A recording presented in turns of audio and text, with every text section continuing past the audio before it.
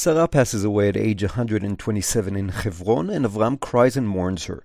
The sons of Chet offer Avram to bury Sara anywhere he'd like, but he insists on buying a field with a cave from Hebron for 400 silver shekels. Avram buries Sara in Me'arat HaMachpelah.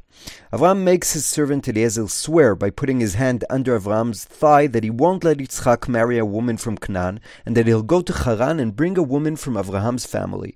Avram promises him that God will send him an angel to help him, and points out that if no woman will agree to come, he's freed of his oath, but Yitzchak must stay in Canaan. Eliezer leaves with 10 camels and many riches to Haran, and arrives at night at the public well.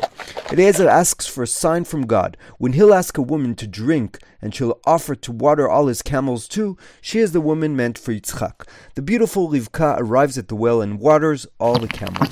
Eliezer gives her jewelry, and she tells him that she's from Avram's family and invites him home. Rivka tells her family what happened, and Lavan, her brother, runs to the well and invites Eliezer to stay with them to wash and dine. Eliezer insists first to tell them about his mission and how the sign came true, and Rivka watered all his camels. Rivka's family agreed to the marriage, and Eliezer gives Rivka and them presents.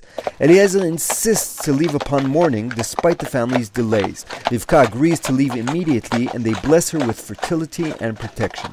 Yitzchak is out in the field, and Rivka sees him and falls from the camel and covers up. Yitzchak brings Rivka to his mother's tent, marries her, and is consoled over his mother's death.